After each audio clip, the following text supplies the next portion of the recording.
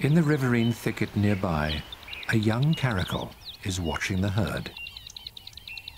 But he's 8 months old and has only recently left his mother, so the adult springbok are a little too large for him to tackle. Alone in the unfamiliar surroundings, he's learning to fend for himself. But he still finds time to exercise the kitten within. Every sound and odor is fresh and exciting for the young cat. While he has ear tufts like a northern hemisphere lynx, he is only distantly related. Cats have some of the best hearing of all mammals, capable of hearing the ultrasonic calls of their prey. And like all teenagers, he is preoccupied with food.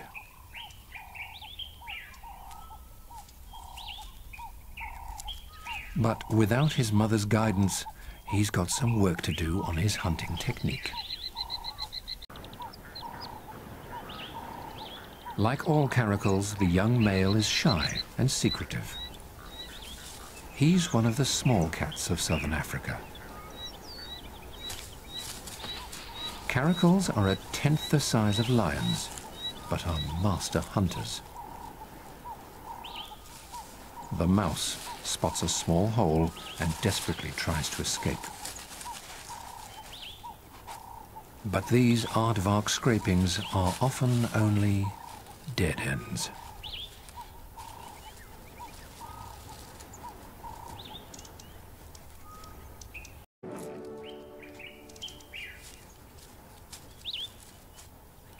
The young caracal starts a deadly game of cat and mouse. It might seem cruel, but it's to make his prey safer to eat.